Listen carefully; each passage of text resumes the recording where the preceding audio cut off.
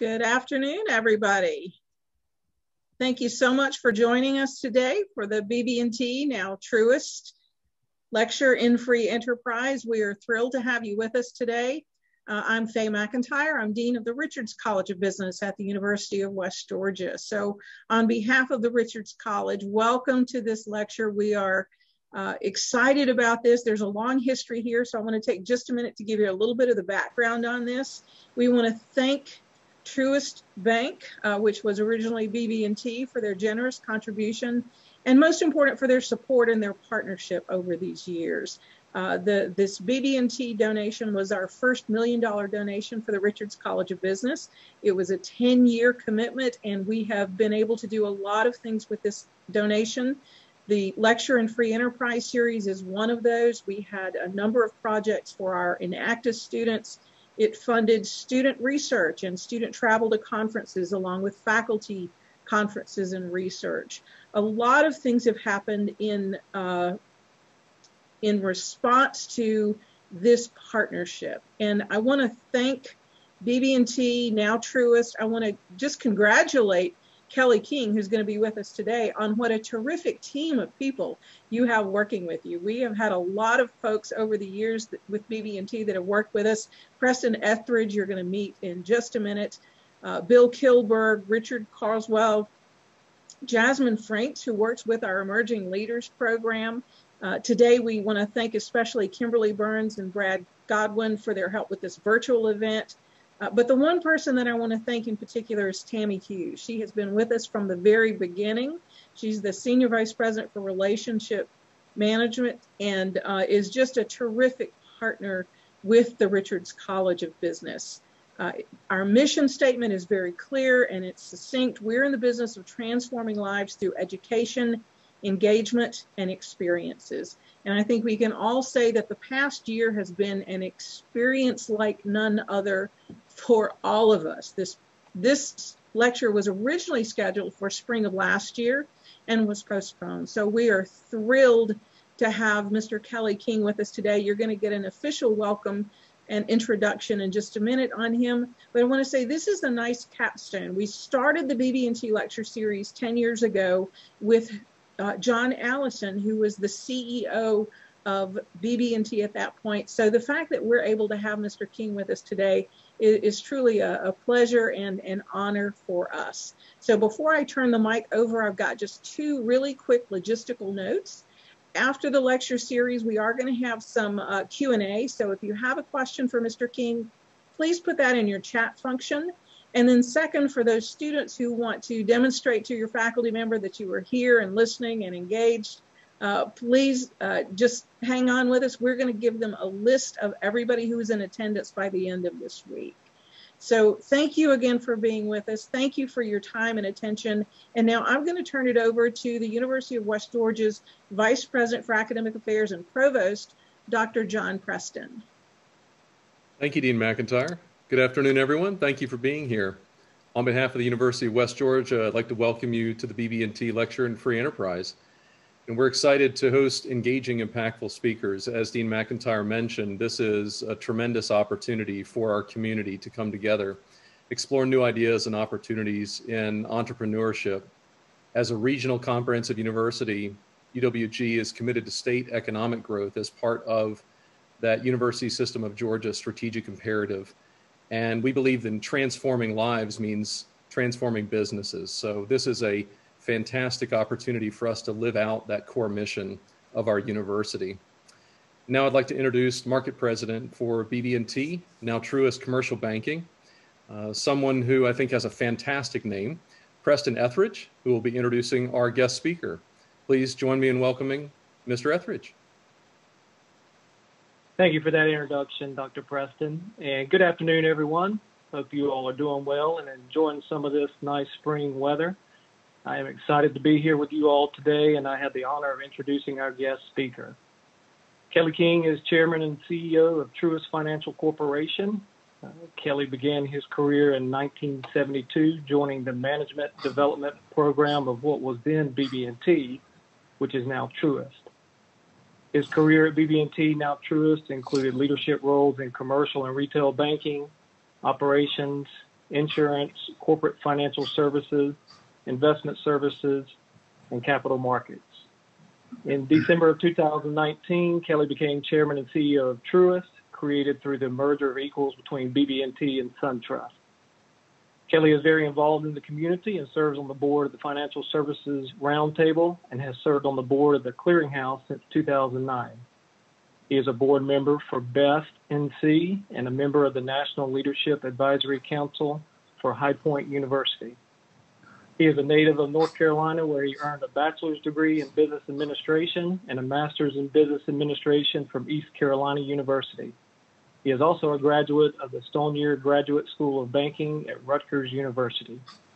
So at this point, I would like to thank you all for being here today, and please join me in welcoming our very own Mr. Kelly King.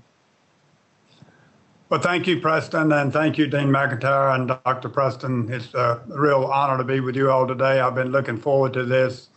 As you said, Dean McIntyre, our relationship with the university goes back a long way. We are very proud of what you all have done in leading in your broad geographical area, but more importantly, graduating outstanding students to be leaders in business and other areas of the community across the country, and I suppose across the world. So I think a big congratulations is in order for all of you. So thank you for letting me join you. It is my honor. So to our students, and I'm sure we have some faculty and maybe some business leaders, I hope we can spend some time together the next hour and a half or so. And my goal is twofold. One is I want to say at least one thing that'll be helpful to you professionally, whether you're a faculty member or whether you're a professional student. I want to say something that will help and encourage you in that endeavor. And the other thing is I hope to say something that will be helpful to you personally. And if we can accomplish those two goals, then I will feel like we had a really productive time together. And if we don't, then you have my permission to send me a note and say, you didn't quite hit it, give me some more, and I'll come back and try to finish the job. But that's what I try to do when I meet with groups, but particularly students, because really, you know, my view is I'm speaking to the future of our country and really the world. And so it's really important to try to help you have as good a start on your life as we possibly can. So I want to talk to you today about what I call leadership in challenging times. And if you think about the essence of free enterprise, a free enterprise is really successful or not based on the effectiveness of leadership. That happens to, by the way, be true in all facets of society. And so when we think about free enterprise and we want it to be as successful as possible, we want our leadership to be as effective as possible. And it calls into question just how effective are we as leaders in difficult periods of time. And surely these are difficult periods of time. I think we could all agree on that. I've been, over the years, I bet I've read hundreds of leadership books, and I'm sure many of the faculty would say, yep, me too. And so I have tried to crystallize in my own mind just what really are the characteristics of outstanding leaders. And there really are three. And one is that leaders have a very clear view of the reality. They're very honest about where they are. The second is they have a very clear vision about where they want to go. And the third is they have the courage to go there. And so I think it's important for us in thinking about leadership in these times to take a look at those three areas. And so when we think about the reality that we're facing, it's very, very important to just be as directly honest as we can be about that reality, because the reason this makes so much sense, at least to me, is if you're not honest about where you are, then you can be really fooled about where you're trying to go. I mean, how can you be really clear about what your goals are going to be if you don't know where you are, what your reality is today? So being a very objective, rational thinker is a big part of being a very successful leader. So let's talk a minute about the reality that we face today. The first is, and by the way, I'm coming up on my 49th year with the bank. And so I've been around for a while, and I've seen some cycles, but I've never seen anything like this. I mean, you know, we have the convergence of a global pandemic, a global economic crisis, really important but stressful and difficult discussions around racial inequity and social injustice. Now, you know, starting on January 6th, we have an explosion of political issues that are upon us that continue even through this day. And in our company, and then I'm sure you can add 2 or 3 things to your list. In our company, we're going through a merger of equals, putting 2 large banks together, creating the 6th largest commercial bank in the country. I think the 4th largest bank combination in the history of banking. So it's a big deal. And so we kind of got a lot going on. And so that challenges us as leaders and tests the effectiveness of our leadership skills. I will say that with regard to COVID, I am encouraged in terms of where we are. And like you, I get a lot of reports and information about where we are, but surely things are getting better. I mean, vaccines are being much more available today. I mean, even in North Carolina, just today, literally, vaccines are now available for anybody that's 16 years of age and older. Some other states have already moved in advance of that. But fairly shortly, anybody that wants to get a vaccine is going to be able to get a vaccine. And we've certainly seen the efficacy of the vaccines as the rate of positive cases have gone down, the hospitalizations have gone down, deaths have gone down. And so that's really, really good news. You know, because number one, it's just physically and psychologically, emotionally really important to get this pandemic under control, because it's really hard to move to any other aspect of life if we're honest about it. If you're sitting there worrying about you might go outside and you might see somebody or touch somebody and you might die. I mean, it creates a whole nother level of conscious and unconscious anxiety, stress, and outright fear. And so I think the good news is things are looking much better. My own prediction, based on reading a lot and hearing a lot from national leaders that are really on the forefront of what's going on, I think we can really think by the summer in terms of the COVID situation not gone away, but being in a dramatically better place than it is today. And I think that will serve to reduce fear, instill confidence, and that'll put us on the road to substantial improvement with regard to the economy. Now, with regard to the economy, I also feel much, much better about that than 6 months ago, certainly a year ago. I mean, a year ago, you know, bankers were sitting around wringing our hands and just wondering, where in the world is this going? I mean, you know, loan losses are going through the roof, there'll be no growth, interest rates are low, about, you know, every negative aspect of economic characteristics of banking was what we were facing. But in fact, it has been less difficult than we thought. Plenty hard, but less difficult. And I think the reason is because, number one, people in our country, maybe around the world, but I can speak better about our country, are really very resilient. I'm sure you've seen that. I mean, it's just been amazing to me how well people have come back and kept a positive attitude and kept their businesses open, even if it's on a shoelace. Schools have figured out how to do remote classes, and restaurants have more outside seating. I mean, it's just been amazing. Very innovative, very creative. And that's very encouraging for the future. So as we think about the economy now looking forward, you know, I think most economists are thinking that this year's GDP will be in the 6 to 8% range, which is really, from a long-term point of view, a huge increase. And that's coming off a slower base in 20, but still really, really strong. And some believe, I believe, that we will have a very robust economic recovery for at least the next couple of years. You may find it interesting to think about why the economy is coming back faster than many people thought it would.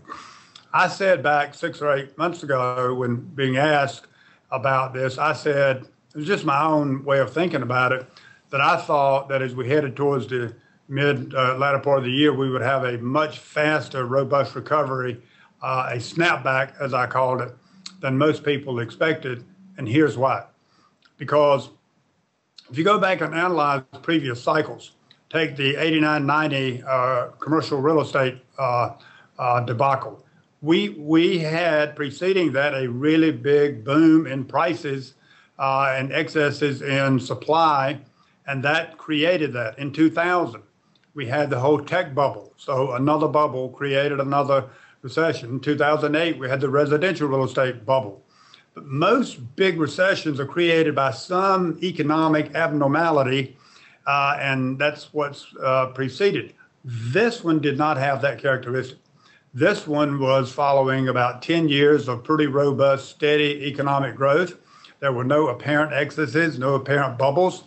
And so it's rational, I believe, to expect what we're seeing. That is to say, there was nothing fundamentally wrong with the economy. And so when you flip the switch back on, the economy can come back faster because you don't have all of these excesses which have to be washed out, which is basically what recessions do. And that's what we see. So we're seeing a quick recovery. I think that's going to be sustainable. Now we got the whole issue of deficits and all that's going on now in terms of spending to ensure the recovery. And we'll certainly have some negative consequences from that. But for the next 2 or 3 years, I think we can look forward to a fairly positive economic recovery, and that will be very, very good. So COVID's getting better, economy's getting better, got to feel good about that. Now, what about the issue of racial inequity and social injustice? This is just a very challenging time for our country. Clearly, we are having, and I'm glad about this, some really healthy, good discussions in our company and outside about this issue. These issues have been around for a long time. And it is really good that we are now finally, in an honest, genuine way, in most cases, talking about it and trying to think about solutions, because we do need to find solutions to these challenges. And I'll talk about why that is true in a moment with regard to our vision for the future. So having really good, open discussions is important, because go back to the leadership model. If you aren't honest and open about the reality, you're probably not going to set a really good visionary plan. We have not been honest about the reality, in my view, with regard to racial inequity and social injustice in this country for a long, long time. It's been kind of under the rug, and it would ebb and flow. But I think any of us that have studied history and have lived for a while would recognize that there's been issues there that really should be dealt with. So it's really good news that we are now surfacing the reality. We're talking about it. Some people get mad about it. I don't like that. Prefer we didn't get mad about it. I prefer we talk about it and find solutions together, but at least we're talking about it. So that's really, really good as we chart a path, a vision towards the future with regard to how to deal with that challenge. And then we have the political reality. And this is just really interesting because, you know, who in the world would have expected what happened in the Capitol on January the 6th? Just a huge crisis. But it wasn't really just about what happened at the Capitol. That was the result, I believe, of very deep divided views concerning political views of our country. Been ebbing and flowing in terms of how obvious it has been, but it's been there a long time, and it's been deepening, and it's time to surface that as well. It's time to surface these deep political divisions. There's nothing wrong with having political differences of opinion. That's healthy, but it's unhealthy if you start fighting about it. What's healthy is to have different views, have good open discussions, embrace a solution, and work together to create a better future for our country. That's what's healthy about political discourse and discussions about what's going on. So we got a ways to go in terms of dealing with racial inequity and social injustice. We got a ways to go to deal with creating a better political environment, but I believe we will get there. I believe we will make progress and we will move in the right direction, particularly if we can get centered on the vision. So I just described briefly, I hope you would view reasonably correctly the reality that we face as we sit here today. But what about the vision then? So where can we go from here? What's interesting, a lot of people don't understand just how important vision and purpose is. At Truist, we talk about purpose all the time because culture, whether it's a country, a community organization, or a company, culture drives the long-term performance. I'm just real clear about that. And so, for example, at Truist, our purpose is to inspire and build better lives in communities. That's our reason for being. That's why we get up in the morning. I don't get up in the morning excited about making loans and getting deposits, and making money and getting the stock price up. I had to be a little careful about that when I talk to the shareholders, but I don't. What I get excited about is inspiring and building better lives in communities. Doing things like I'm doing right now, working with you all to help create, a better future opportunity for the students that are involved in this discussion. And so purpose is very, very important, and purpose drives direction, energy, motivation. Purpose gives you the sense of Northern Star. Purpose is what happens when you get up in the morning, or you're in a period of dramatic change like we're going through. It is purpose that keeps you going in the right direction. If you get up in the morning and you don't have clarity of purpose, then it's too easy for you to be blown to the left or the right and lose your sense of direction. Purpose is what you're trying to accomplish in your life, corporately or otherwise, and that's why purpose is so important. So what can we say about purpose with regard to our country? What can we say about purpose with regard to the vision for our country? And this is, I believe, the most important thing we could say for the great United States of America. And I'm going to do a quick check-in here. Dr. McIntyre, I just saw a big X go across the screen, so I'm just going to check in and see if you can still hear me and see me. I can indeed. Okay, great. I just got a big X. I just want to make sure you hadn't cut me off. If you cut me off, I was going to go try to make some loans. So thank you for clarifying that. So look, purpose for our country is very, very important. And we don't have to invent our purpose. Our purpose was made clear several hundred years ago in the Declaration of Independence. And that declaration is that everyone has the inalienable right to life, liberty, and the pursuit of happiness. Everyone.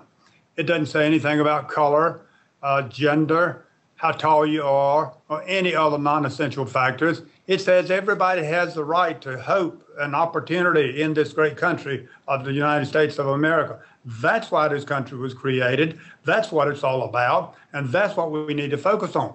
Now, when we start talking about racial inequity and social injustice, when we start talking about political divide and arguments and fights and hate and all of that, we're getting way, way, way away from our purpose. We need to pull everybody back together and focus on the purpose of this country, because I believe we have had and we can have in the future the greatest land in the world for our kids and our grandkids to be able to live out their dreams and goals and hopes in life. And yet that's not where we are today. Back to the reality, we are not offering that to everybody today. Look, in the public school system today, 2/3 of the kids in the 4th grade cannot read. 2/3 cannot read.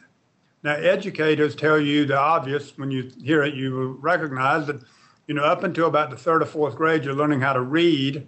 And after that, you're reading to learn. And so if you get to the 3rd or 4th grade and you can't read, you really do not have opportunity and hope. When I grew up on a farm in eastern North Carolina a long time ago, even if you didn't have a good education, you could still do manual labor. There were manual jobs in factories that you could do. Many of those jobs, most of those jobs have gone away. In order to survive and thrive in the world we live in today, it's really important that you have the right kind of education and skill set to be able to apply and do the jobs that are available. So we have to tackle some of these really, really big issues. I just pulled that one out because I personally think it's the most important one that we have to figure out an answer to. I will say, by the way, that at Truist, we've been working on a solution on this. I'm very proud of it. We started working about 3 years ago with a company called Everfi, who helped us create a game that we now use in high schools all across the Southeast, a game that teaches financial literacy. We started working about 3 years ago on a game that teaches a kid how to read. We now have it in about 500 schools. Several thousand students are doing our beta test. And we believe that that game is going to be a big supplement to teachers in elementary school teaching these kids how to read. We hope to be able to take it nationally, and we think we will make a big dent in terms of helping these kids learn how to read so they can have a good opportunity for the future. So there are challenges out there today. There are financial challenges. About 2/3 of the families in this country today cannot meet a $1,000 unexpected bill. You think about that. That means if your refrigerator goes out, you're in really, really big trouble. That's where most of the families in our country are today. So we have economic inequity. We have challenges in economic mobility, opportunity to move up from where you started. And we need to do as much as we can to provide opportunities in all of these areas as we go forward. So clearly, these are challenging times.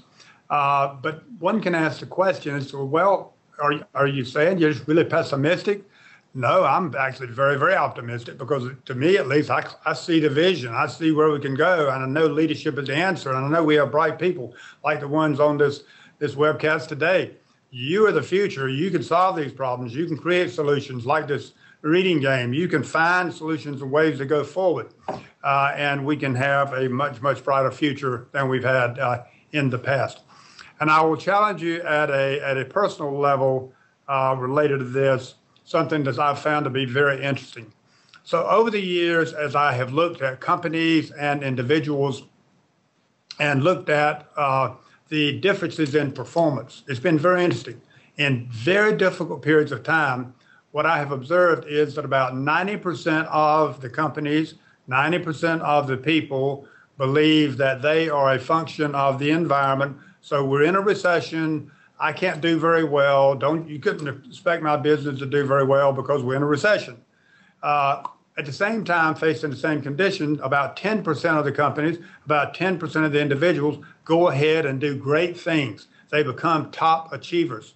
So I've been studying why is it that 10% can be top achievers facing the same difficulties that the 90% face. And I've determined that there are 5 characteristics, 5 traits of outstanding achievers that I want to share with you. If you write these down and at least think about these, and I believe apply these to your life, you will find that it will make an amazing difference in your ability to achieve your success and happiness in life. The first characteristic is that they believe absolutely and completely, passionately in what they're trying to accomplish. You take Olympians, for example, who will practice 8 to 10 hours a day, 7 days a week, 52 weeks a year for years and years and years. You won't find them running around saying, oh, maybe I can be number 13 in the world. No, they believe to their toes that they can and will be the very best. That deep passion, that deep belief in their purpose, what they're trying to accomplish. That deep belief drives the second characteristic, and that is that they commit the time, energy, and resources to make it happen. Because you see, if you deeply believe in something, then you will commit yourself to it. Now, you like I have seen people say, I believe in this or I believe in that, and then you watch what they do and they don't do anything about it. That's not a real true deep belief. If you deeply believe in something, then you will be committed to making it happen. At Truist, we have a leadership model. It's very simple but very powerful. It says that beliefs drive behaviors, behaviors drive results. So if you're going to change results in life, you have to change your behaviors. That makes sense. If you're going to change behaviors on a sustained basis, you have to change beliefs. So that deep belief, that passion drives the second trait, which is a commitment to making that purpose really happen. And then the third characteristic is important. That is they train themselves so that they indeed have the best skills in what they're trying to do. Like these Olympians I referred to.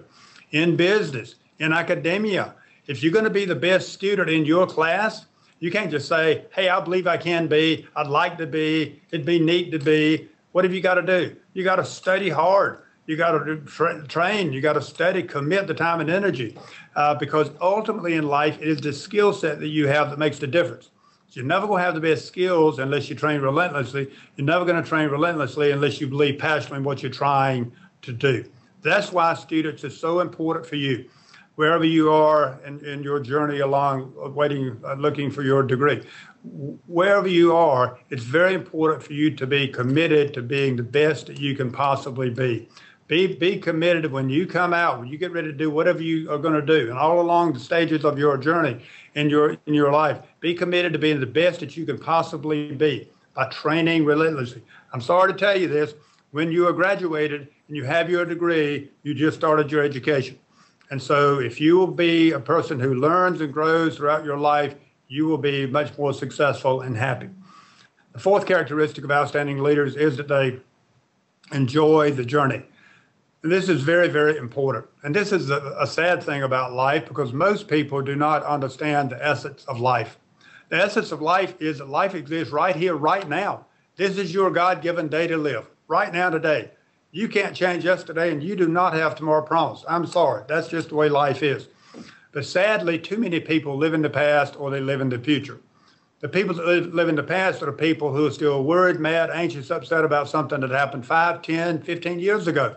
You'll hear people say, well, I'm still mad with Joe. Well, why are you mad with Joe? Well, 10 years ago, he did such and such and such, and they'll get mad and they'll pound to death.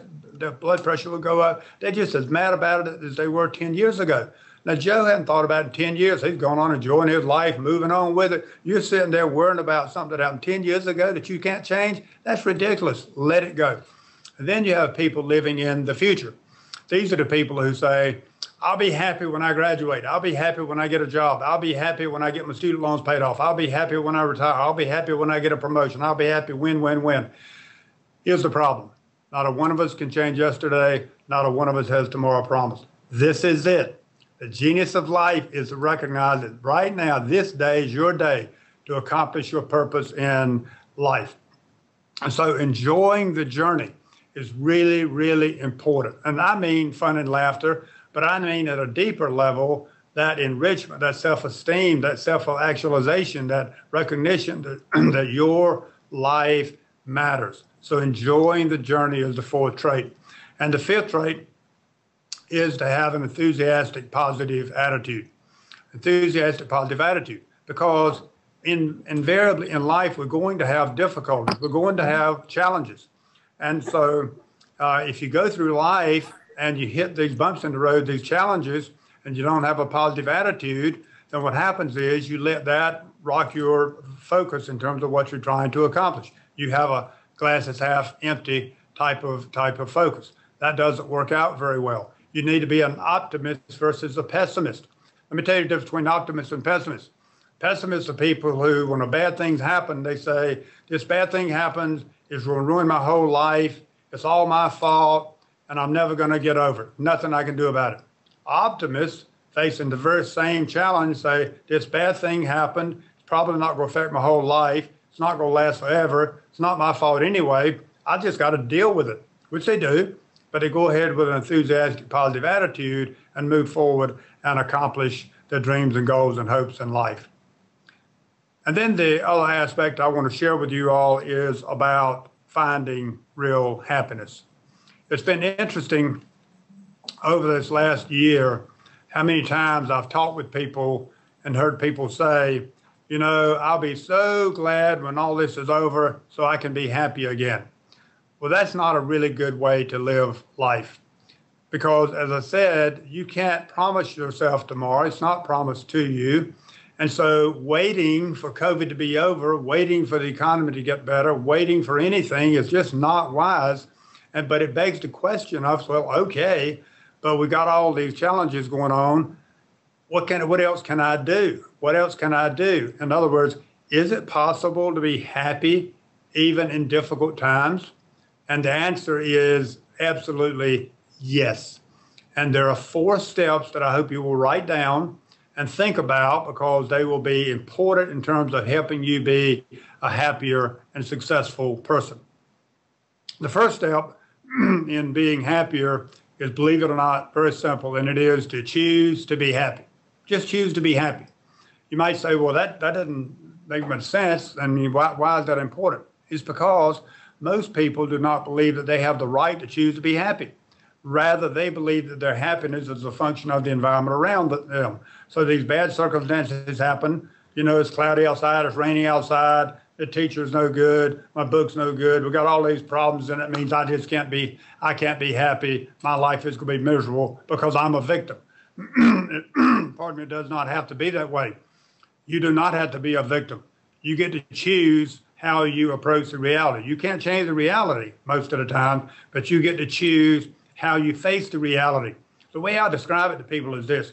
Think about that you are the 100% shareholder. You're the chairman and the CEO of this company called you. You get to run yourself. You get to decide. You can't change all the things that happen to you. You get to change how you think about and how you react to them. And that makes all the difference in the world in terms of your success and happiness. And then the second step on achieving happiness in difficult times is to be clear about your purpose in life.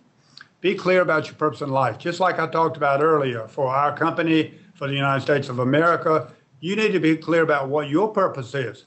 And it may not be evident to you right now. Most of you are still in school and you don't maybe have clarity about what your purpose is, but spend some time thinking about what you want to do with your life, not what your parents want you to do with your life, not what the world says you ought to do with your life. What do you want to do with your life? Because if you're not passionate about your purpose, then you're probably not going to be successful and happy. And we can choose our purpose if we will spend an appropriate amount of time on it. And oftentimes our purpose comes from circumstances that we've lived through.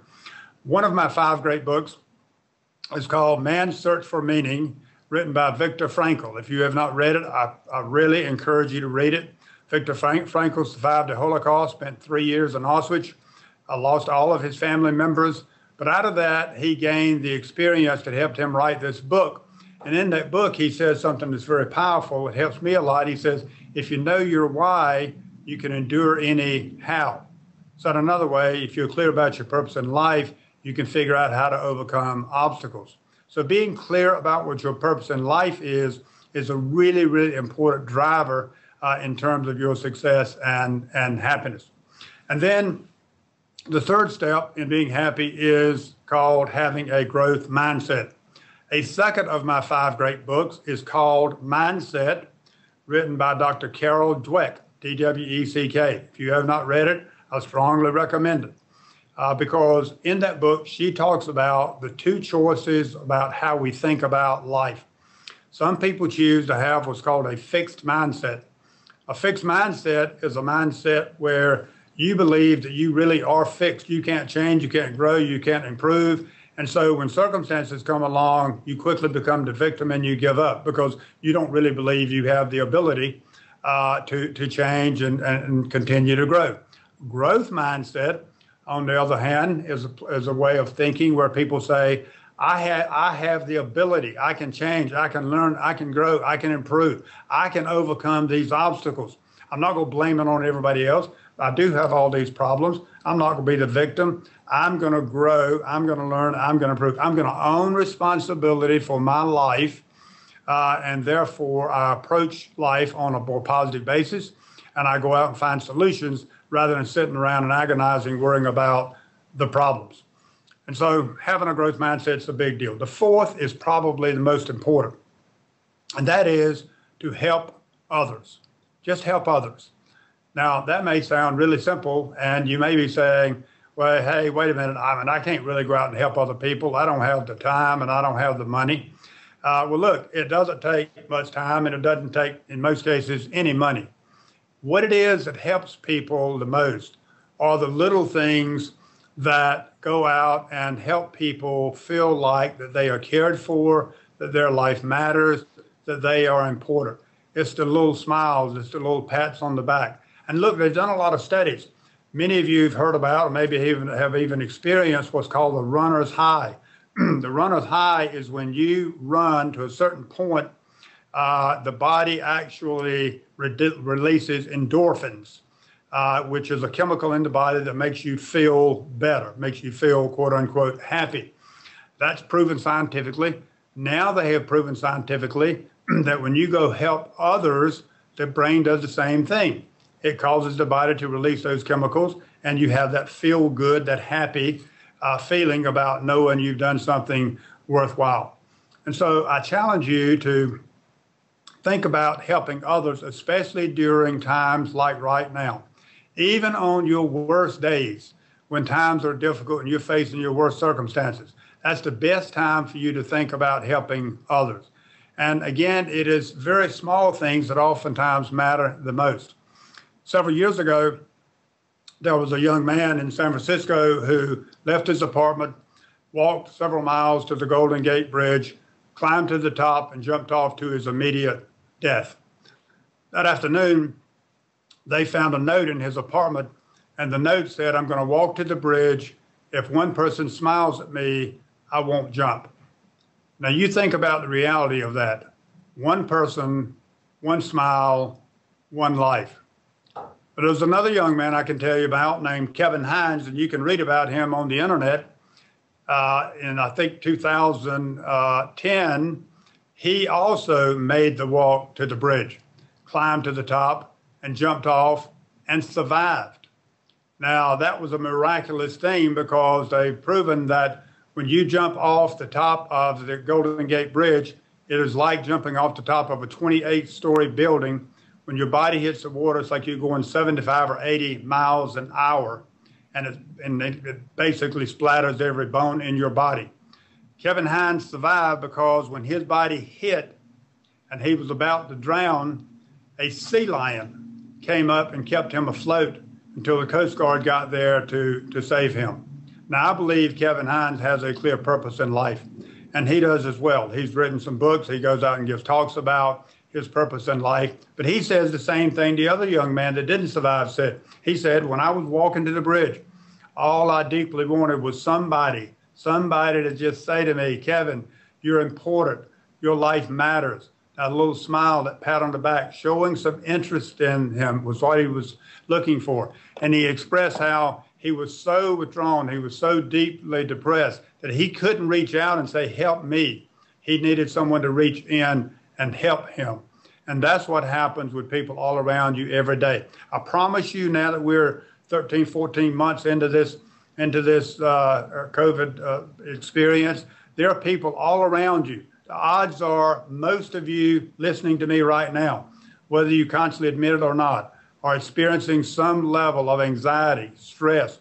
There are studies that have been done. It is very high today. Suicide rate is up. Drug use is up. Alcohol use is up. I saw one study that's even instances like 40% of people honestly answered that during the pandemic that they have gained weight, and the average weight gain was 29 pounds because people aren't as active and they don't seem to have a clarity of purpose and they're unhappy. And so they're letting all that begin to affect their bodies, which is understandable, but not good. And so doing these little things to help other people does two great things. It helps them and it helps you. So I challenge you with what I challenge my teammates at Truist with a little exercise that I promise you if you try it, it will work. When you get up in the morning and you're getting ready to go to school or whatever you're getting ready to do, even before you greet any of your friends or your loved ones at home, imagine somebody hands you a handful of seeds. These imaginary seeds are seeds of hope. And every time you go out and do a little something special, a little extra pat on the back, "I hope you have a great day. Hey, how are you doing?" And wait for the answer. Every time you do one of those, in your mind, take one of those little seeds and toss it down on the ground. You just planted a seed of hope. And if you would do that throughout your life, you won't get it perfect every day. Nobody does. But if you do that to the best of your ability, as your life draws close to an end, you'll be able to look back over your life and you'll see all those little seeds that you planted. They will have sprouted up into flowers and rose bushes and big oak trees. You'll see that student that was having troubles in class and you helped them out a little bit and they ended up getting a good grade and went on to feel better about themselves. You'll find that family member who was really struggling in a divorce that you lent a helping hand to. You'll find people dealing with financial challenges that you loaned them a little extra money to help them through a tough time. You'll find all those little situations that you helped with and you planted that seed of hope and you changed the world. So I want you to remember something, especially students. you have the ability to change the world. You can change the world, but it is a process. And it is important for you to recognize that it is not easy to go through the process. All these steps I've just described to you. I will leave you and we'll go to Q&A. One analogy that is meaningful in terms of thinking about this. So if you think about the caterpillar and the butterfly, you know, I've often thought about, maybe you have too, probably not, but I've often thought about, you know, a poor little caterpillar crawling around on the ground. I wonder if that caterpillar knows that it's going to be one day a butterfly. Because crawling around as a butterfly, I mean, a caterpillar can't be very much fun, right? I mean, it's crawling around, it's an ugly little worm, worrying about somebody stepping on it all the time. That can't be very much fun and very fulfilling. But if that caterpillar knows that it's going to be a butterfly one day, then that's a different view of the world. That purpose gives them the drive and the energy to be able to focus on moving forward through the process of learning and changing that they have to go through. So they have to go through this metamorphosis process where they go into cocoon, a safe haven, and scientists will tell you in that cocoon, every body part of the caterpillar changes as they become this beautiful butterfly. And so that commitment to go through that change process is what ends up allowing that caterpillar to become that beautiful butterfly. And so it's the same for us in life. I'm not saying you look like a worm now, so don't get mad with me. I'm just saying we all have challenges and difficulties in life, and I believe we all have a unique God-given purpose that will allow us to do something great and wonderful and change the world. But we have to go through a lot of changes, a lot of process in the meantime to get to where we need to be. Moving from that reality today to that vision in the future takes courage. It takes courage. And if you will be courageous about your life, courageous about your future, then you can change the world. Well, let me stop there, Dr. McIntyre, and I think it's about time for us to do Q&A, and I have just a quick wrap up at the end. That was wonderful. Thank you so much for those words.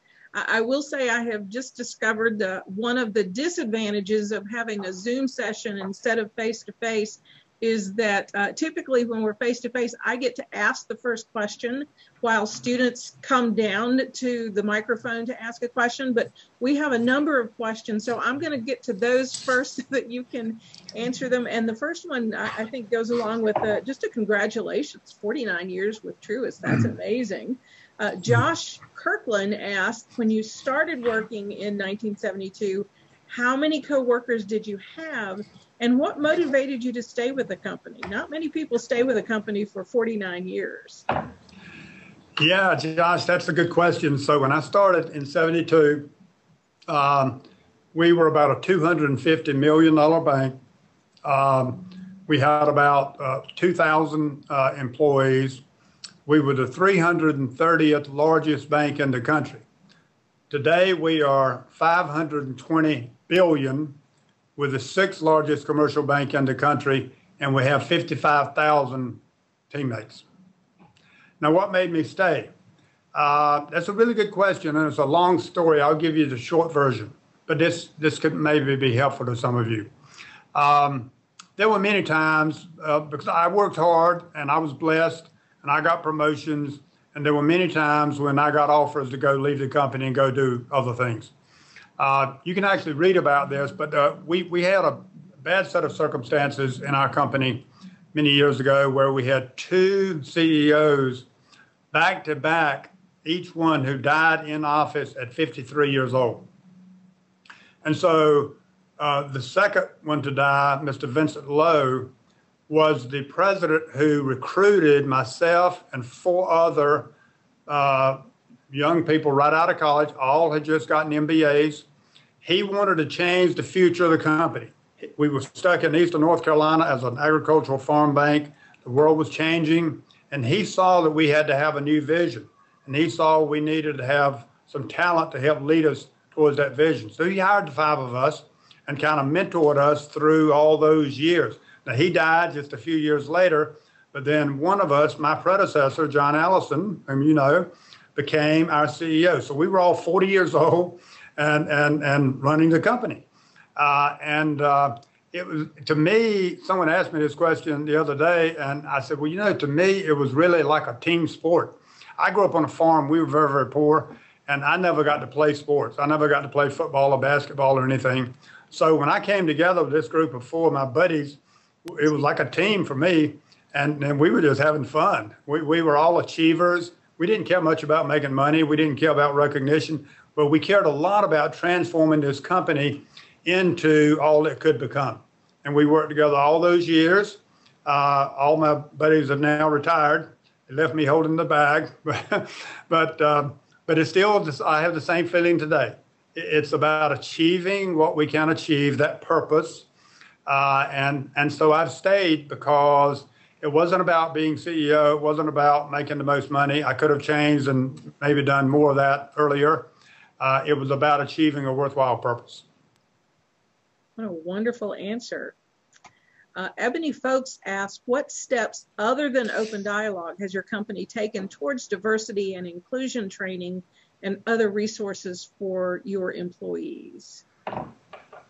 Well, Ebony, we've been doing a lot, as you might imagine, in the last year around equity and inclusion. But I want to start out by pointing out something that I stress to our team all the time. A lot of times people talk about diversity and they chase numbers. You know, we're going to have X numbers of diverse employees, or we call them teammates. That's great, but diversity without equitable opportunity and having equitable opportunity without everybody being inclusive is not effective. You can be really diverse and have no inclusivity, and you haven't accomplished anything. I mean, think about it. The goal is for every teammate to come to work every day inspired about our purpose, to inspire and build better lives and communities. The idea is for everybody to get up in the morning excited about coming to work. Why? Because we're working together as a team, just like I just described about my own life. We're working together as a team to achieve something worthwhile. But if people are afraid, if they're feeling like they're second class, if they're feeling like they're intimidated because of their color or their gender or any other non-essential factor, then they're not included. And if they're not included, they're not included. And if you don't include everybody so that you have a really good composite diverse team, you cannot be your best. You just cannot be your best. And so we have, number one, stressed that. Number two, we're holding a lot of what we call days of understanding, and you mentioned dialogue. Dialogue is really important. We've had, I don't know, probably 100 of these in the last year where we set a time and we talk about, and we start with particular groups. We have groups that we call business resource groups, or BRGs. So we have a women's group, African American group, a Latino group, Asian American, we got about 12. And they band together and they can share together and learn and grow together. And so we'll have these days of understanding, and then others are invited to come in and meet with them and be allies. I meet with a lot of them, and I get to hear firsthand from them telling me what their challenges are. And I'll tell you, it's eye-opening. I'll just share a brief one. I attended one last week, and it was with our Asian American Pacific Islander group, and we had a lot of people on the phone, on the webcast, and you would be surprised how many people just said that they are sad and scared every day when they leave their apartment or their home. This one lady said that she and her husband finally, after a year, got up the nerve to leave and go grocery shopping. So she was so excited about finally going to the store and shopping. But they pulled up in front of the store, and 2 cars down was a truck that had an American flag in the back. They just noticed it. They went on inside, and after a little bit of time, her husband grabbed her and moved her way across the store. And he told her, he said, that man from that truck was really staring at you in a mean way, and I was scared for you. And she said she left that store and she'd been scared ever since. And I've heard many, many stories like this. So talking about it is really important because it helps us to feel better psychologically, to express what's on our mind. That's a key learning in life. If you got something in your mind that's really bothering you, find a good person you can trust and tell them what's on your mind. Just expressing it helps. But the other thing is we learned that we can help each other. And so we're learning ways inside Truist to help each other deal with some of these challenges. And we're doing a number of other things, but I would say the most important is having these regular dialogues where everybody can openly, in a safe place, share what's bothering them, and then we can work together to think about how we can help. And to use your earlier analogy, it's hard for people to be on a team and play those team sports if they don't feel included and valued. Well, but that's right, Dr. McIntyre, because if you're sitting there and you're the 10th player on the field or sitting on the sidelines, and nobody really wants you to be a player and really wants you to have an equal and equitable opportunity, and so it's depressing and it's demeaning and it doesn't bring out the best in us. So that's a challenge for all of us, and team sport analogy is a good one. Great. The next question comes from Fred O'Neill. How will Truist appeal to the new types of banking customers, those who utilize internet banks and other means of exchange? Well, Fred, thanks for asking. We are really focused on the new, I won't really say the new younger people, because what's interesting is we're finding all clients of all ages and all types are demanding extreme convenience in terms of technology and availability of services. So when we created Truist a little over a year ago, one of the most important things we did was a commitment to innovation. So I'm sitting in our main office building in Charlotte right now, and in this building, by this late summer, we're going to have an innovation and technology center. It's going to be about the size of 2 football fields. Some of you ought to come up and visit it. It's going to be awesome, but it's going to be where we basically, if you will, manufacture the products and services that the client of today and the future demand. The change in my lifetime is incredible. The change in the last 5 years is incredible in terms of the demand for real-time delivery. So when the Amazon effect took effect about 10 years ago, the world changed. It was a giant paradigm shift.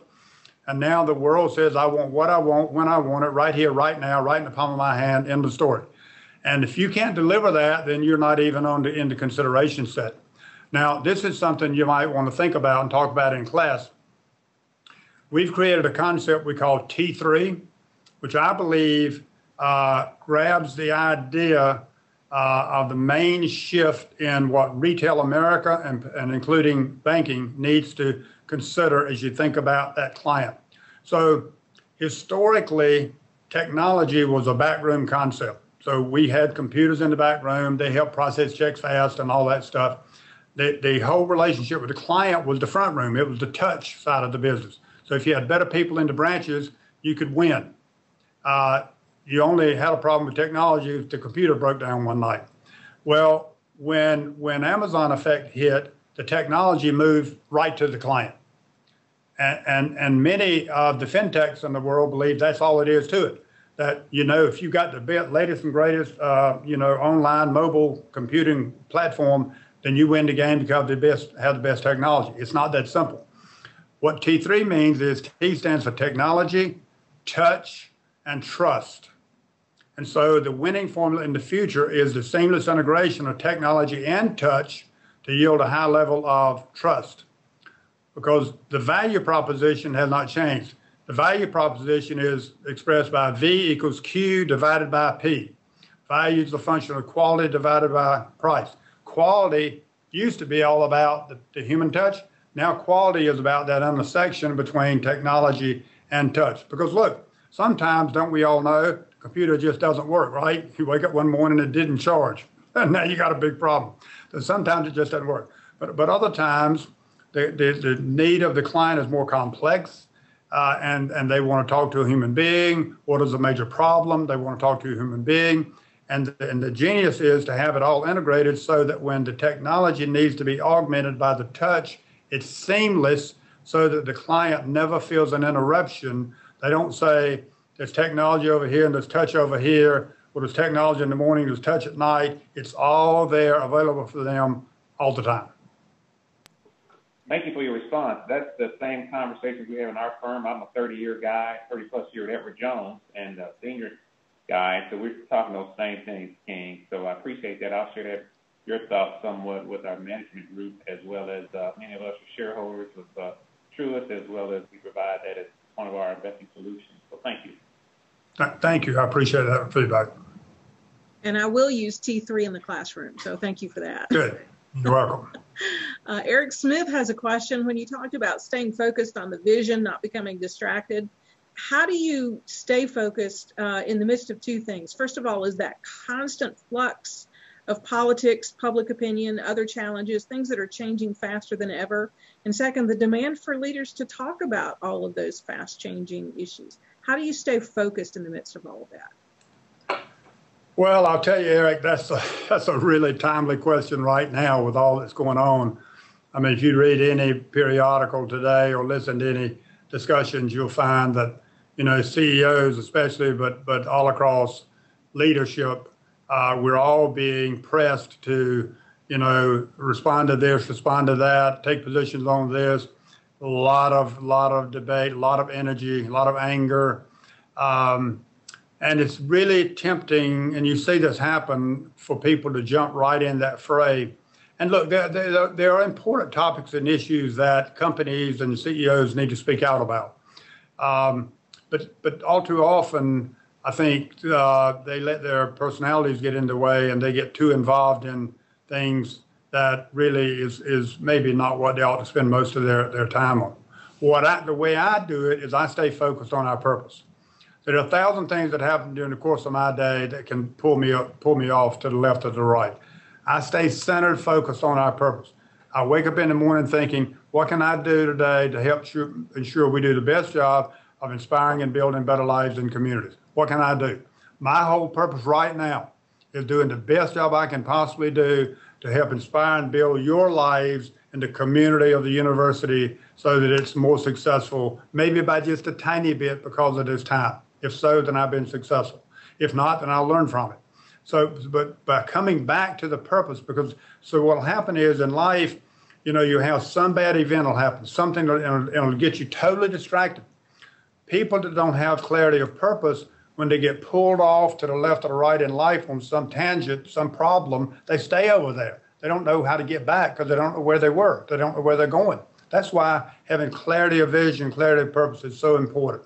Coming all the way back to your North Star every time is the most important way of staying centered and effective in life.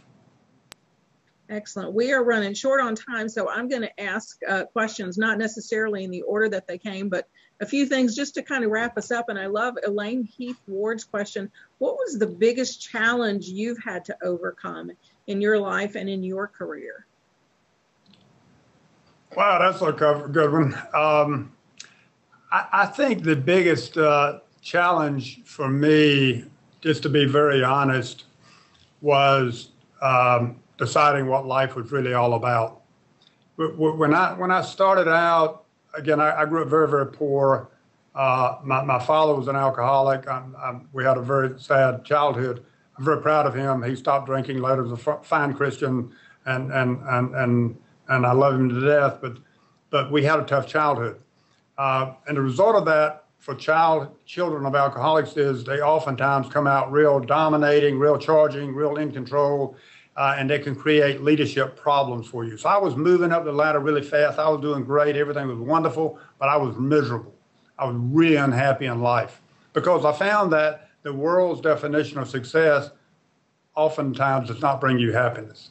So I was making good money, getting good titles, getting good promotions. All that was great. I was miserable. So I had to really figure out life. And in my case, not trying to influence you, I was just honest answering the question. In my case, it was about getting clear about the reality that there's a higher source of power. And so I developed a deep faith. I've been deepening it over time. And it helped me get clear about my purpose in life. And so once I got clear about my purpose, my personal purpose, then it was very clear that my personal purpose was aligned with the company's purpose. And so now I have this peaceful situation where I'm doing personally and professionally exactly what I want to do, and it's exactly the same in each case. And so that was my challenge. And fortunately, I was blessed to be able to get on the right track, and it's been a good career since then. Wonderful. And Joanna Crosby, I assume the answer to her question is yes, but you may be able to point her to resources. She's asking, does Truist offer internships for financial advisors? Apparently you have inspired her to look closely at your company.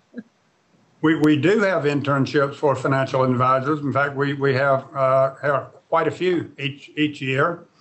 And if you want to just drop me a note, I'll get your name and information to the right people, and I'll ask them to get in touch with you. I can't guarantee you anything, but I'll make sure you get an interview. Thank you so much for that. And I know we are wrapping up. I want to end this last one. I know I was going to ask one final question, but this is really just a comment. And it's something that we often hear after these lectures, but we don't often hear them during them. And this is coming from Lindsay Wessels. She's saying, more people should hear this message. I believe many people in the country need to.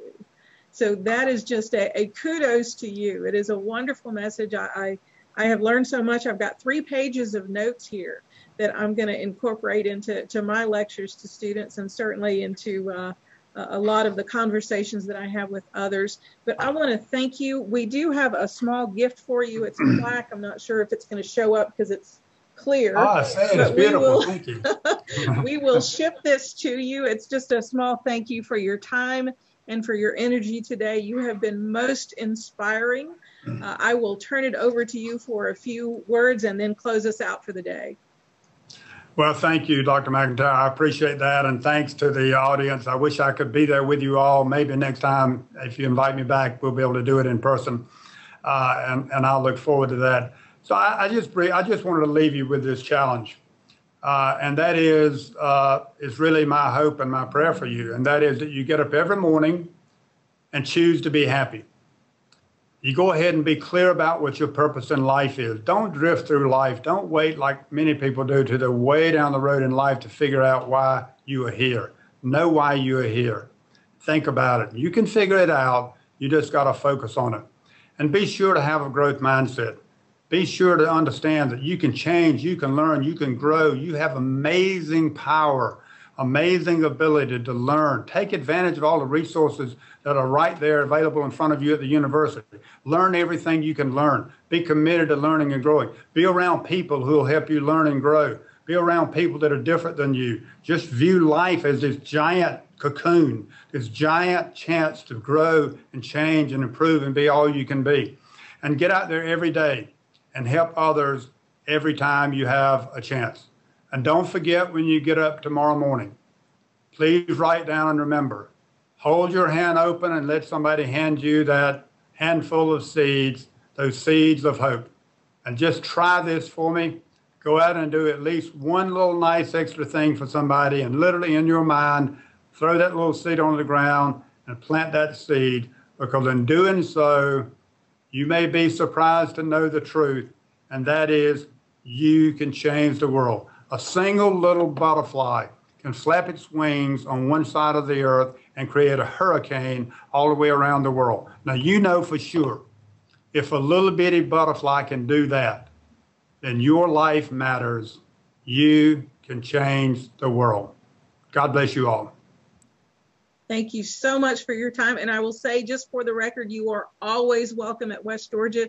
Intend that as an open invitation. Anytime you're in the area, please do stop by. I hope that you have the opportunity just to look in the chat function, because a lot of our students and guests are sending you thanks and comments about what a wonderful speech this was. Thank you, Mr. King, for joining us today. Thank you to all who have been in the audience. Hope you have a wonderful day and enjoy the sunshine. Bye. Thanks, everybody. Bye.